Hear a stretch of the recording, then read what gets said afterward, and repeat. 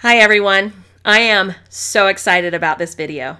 I had the opportunity to go into the voice clinic at ENT Specialists here in Salt Lake City and have a flex stroboscopy to show you all what the vocal cords and the vocal tract look like when doing a normal speech line.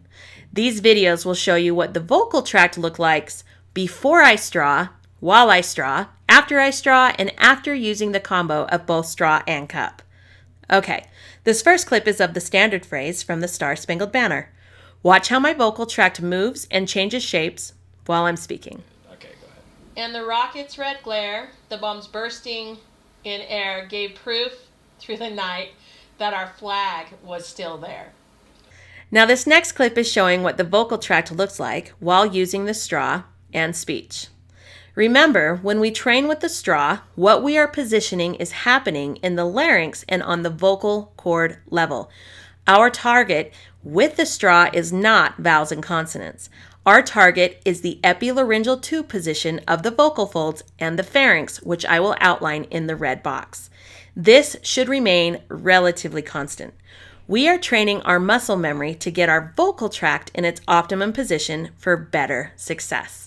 We are going for the constant inertance, or energy, and then we change everything above the glottis to benefit it even more by adding the voice cups.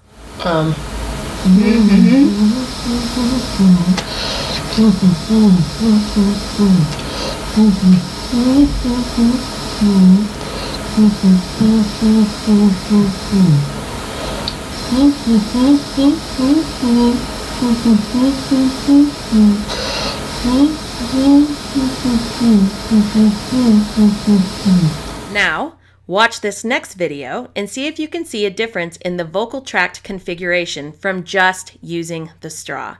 See if you notice if the vocal tract is more stable and has a more open look. Oh, say, can you see by the dawn's early light what so proudly we held at the twilight's last gleaming? And the rocket's red glare, the bombs bursting in air, gave proof through the night that our flag was still there. Obviously, you cannot talk and sing when you have a straw in the mouth. As mentioned earlier, the straw is not training vowels and consonants. That's happening in the upper part of the pharynx. Many people out there wonder, why? Why should we use the straw, and how can they keep that same feeling when you take the straw away? Why use the straw when you have to change the vocal tract when you add vowels and consonants? This is where the voice cups come in. When you add the cup, you are able to use vowels and articulate, but you are still creating the aerodynamic changes on the vocal folds and with the straw in it.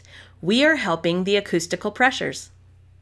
You are now able to articulate and sing while keeping the vocal tube at its peak performance. This is optimal training for singing. High energy, speech, yelling, and screaming. So let's see what happens when we add the cup and change the shape of the vocal tract when we add speech. Oh, hey, can you see by the dawn's early light what so proudly we held at the twilight's last gleaming? And the rocket's red glare, the bombs bursting in air, gave proof through the night that our flag was still there. Did you notice how the vocal tract was still able to keep its more open configuration while voicing? This is why the voice straw and cup combo kit is known as the game changer for all types of voicing. Now let's watch the final video to see if the vocal tract can remain at its peak level of performance. Oh, say, can you see by the dawn's early light what so proudly we held at the twilight's last gleaming?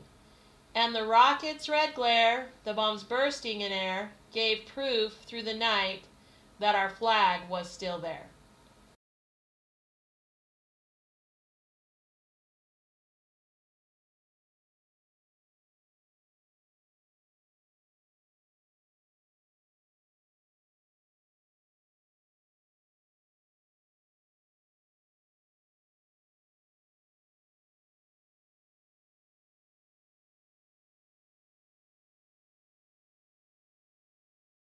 The reviews we are getting from people about what a difference this training kit is doing, it's incredible.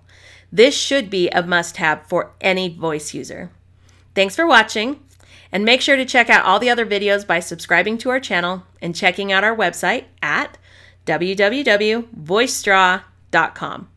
All the links will be posted in the comments. However, these videos, they could not have happened without the help from Karin Cox and Jordon LaBaron with the Voice Clinic at ENT Specialists. See you later.